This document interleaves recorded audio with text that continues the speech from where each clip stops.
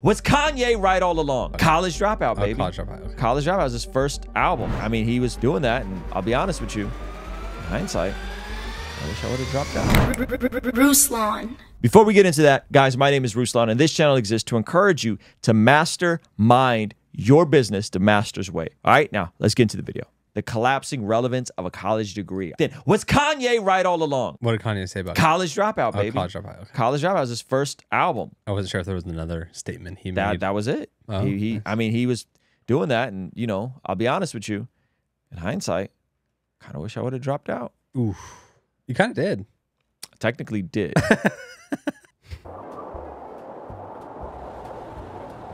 Cinematic.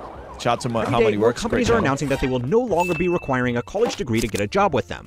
More than half of the Americans that do have a college degree are now working in jobs that don't require one. And the stigma around not working a white-collar job has almost been reversed as skilled trades people have started to significantly out-earn their office-dwelling peers. The decision to commit to an expensive degree is one that less people are making every year, and this is either a really good thing or a really bad thing. So that has led some companies to drop a long-standing requirement, a college degree. More and more Americans are asking themselves, is a college degree still worth it? Student of college is absolutely insane. He'll be a senior next year, and then we'll have to be dealing with that, and we've been looking at colleges. It appears that some companies are now hiring applicants who don't have a degree. It's leaving many to wonder, is a degree really necessary? A college degree used to all but guarantee an upper-middle-class lifestyle in America, and that's because they were extremely rare. According to data collected by the U.S. Census Bureau and compiled by Statista, only 7.7% of Americans aged over 25 had a college degree in 1960. Sheesh. That's crazy. Yeah, that's crazy. That's crazy. It's complete opposite. Well, they would say that a college degree would generate you, I want to say, $2 million more in lifetime earnings. Who's they, and what are they saying this about is what when? they told us in high school. So 20 years ago. 20 years ago, okay. You guys need to really consider college, because if you go to college, you're statistically going to make $2 million more over the course of your life. Wow. That has changed because now we have the return of true-collar jobs, blue-collar jobs, plumbers, electricians. Those folks a lot of times are making way more than folks with college degrees. Yeah. And the only thing that a college degree is really useful right now is STEM. Right? Science, technology, engineering, math. If you're going into STEM, you need a degree in whatever you're going into, if you're going to be a doctor, lawyer. But other than that, the vast majority of people don't need these degrees anymore. And you definitely don't need a degree in art or theater. Yeah, or, and this point of supply and demand, like just people having degrees was 7% back then. It's like, oh yeah, of course. Like any leg up you could get, that is a solid one if a majority of people don't have one. But nowadays, that's probably shifted. And so the supply is way up of college students, and so the demand is less. The demand is less, correct. All right. In 2022, 37% of the population had one. This was almost a 500% increase in the number of college graduates that companies could pick from. Now, if you do have a college degree and think that you are still in the elite minority, well, let me knock you off that high horse. According to the National Bureau of Economic Research, fewer than 2/3 of Americans are part of the workforce, so a college degree is nothing special anymore. If you are a worker that wants bargaining power in their career, you really only have two options. Your first option is to pursue an additional degree that once again makes you a rare and valuable hire, but even that is getting harder now. As of 2019, 13.1% of Americans have a master's degree or higher qualifications. That means nearly twice as many people have a master's degree today than had any degree in 1960. Jeez, that's crazy. Yes. Twice as many people have a master's. A more important degree. That's not. Degrees became too common in the workplace, so people responded by getting even more degrees. According to the workplace analytics firm PayScale, the average salary for someone with a master's degree is $83,000 a year, which is about a $20,000 increase over the national average for a full-time employee. According to the Education Data Initiative, the average cost of a master's degree is almost $60,000. The degree should pay for itself over a long career, but the numbers alone don't tell the full story. If you have the skills and the motivation to get an advanced college degree, you are probably earning more than the average full-time American anyway, so the earnings gap is smaller than you might expect. If the thing you want most from a job is a high income and career stability, there are better options than diving into the arms race of qualifications. The collapse. Wow.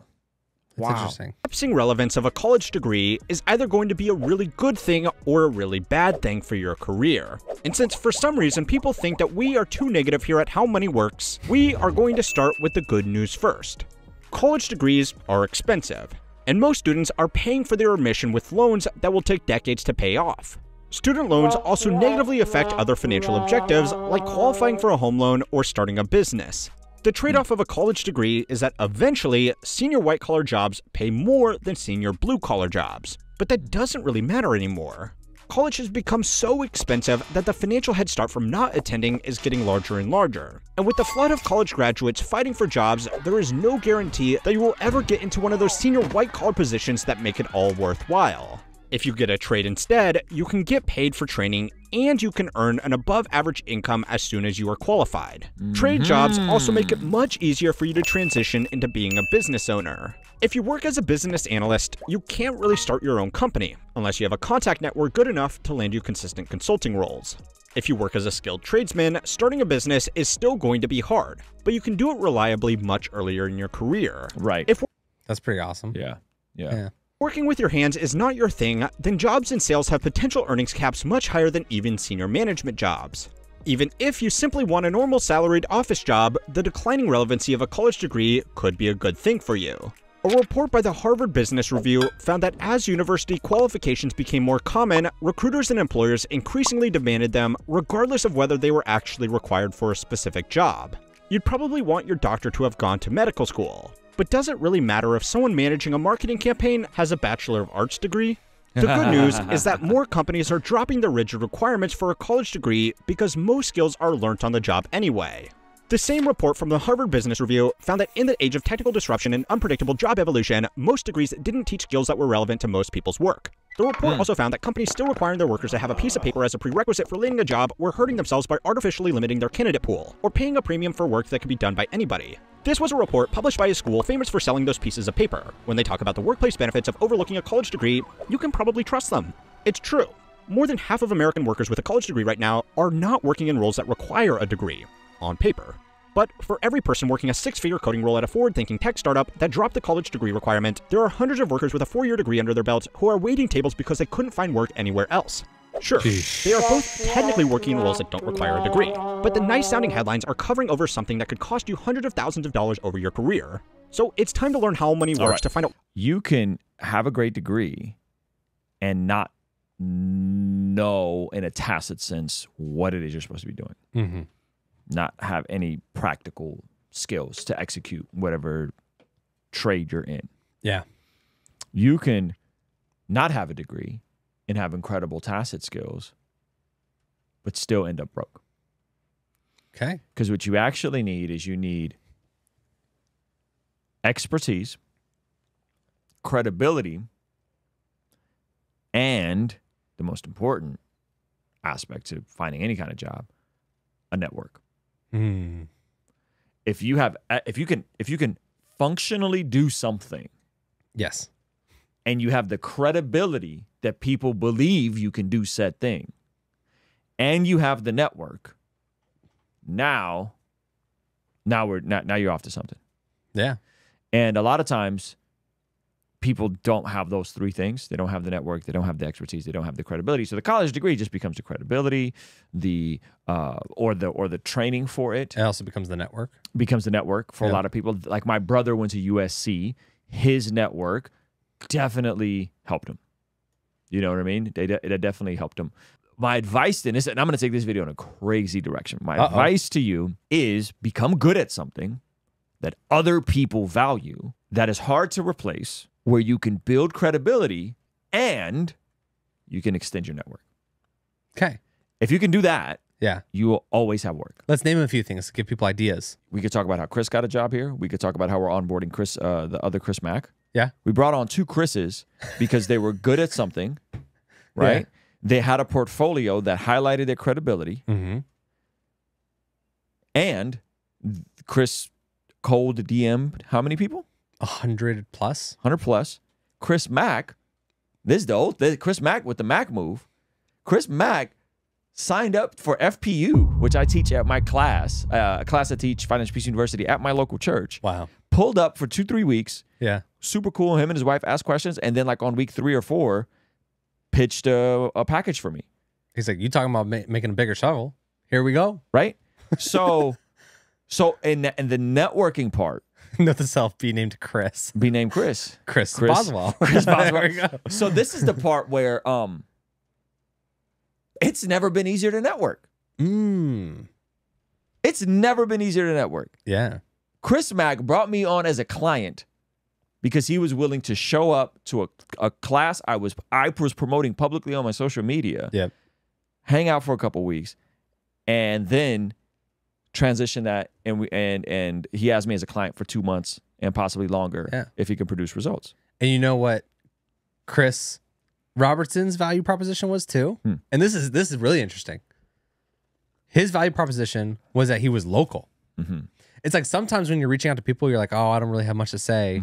It's like Chris wasn't in the network. Chris wasn't in, he was just reaching out, following up consistently. And then it was like, well, he is local. Yep. And we only have a bunch of, like, there's only so many local people. So sometimes you're reaching out and like, that is, hey, I'm local to you. I can come to you. I can come to we you. can work together, Yes. you know? And so that's interesting. That's super interesting. I like that. So the network aspect, I think, is where a lot of people just don't know how to do that. And that word is already kind of gross. Yeah. Like that. Ugh, network, you know? It's like, yeah. I'm meeting you with the intention of handing you my business card by the end of this conversation. Right. It's like, Yeah, let's that's not not do that. network. Network is Yuck. how can I establish some sort of rapport and have a skill or asset that the person needs that actually solves a problem that person has. That is what actual networking is. Yeah. Right? If you're trying to do that, or it's just, hey, I'm just gonna be friendly and not ask for anything. You know? And so I think if people thought about these things, then a lot of this navigating would be much, much easier. So I say all that to say, your people you have access to, people, your skill set, the credibility for your skill set, some sort of portfolio. Nowadays, your credibility can just be your Instagram. Like if I can go on your Instagram and I see you have good work, that instantly is going to build credibility, open the door for you to do something. And so I think now, in my opinion, it's easier than ever before. Thank you so much for watching that video. Guys, I believe that one of the best ways you can build a business is by first building a platform online. So Zach Sparazzo puts together a free training for you on the #1 metric you can be looking for to explode your YouTube platform. Click the link in the pinned comment below so you can start that now. All right? I'll see you over there. Peace.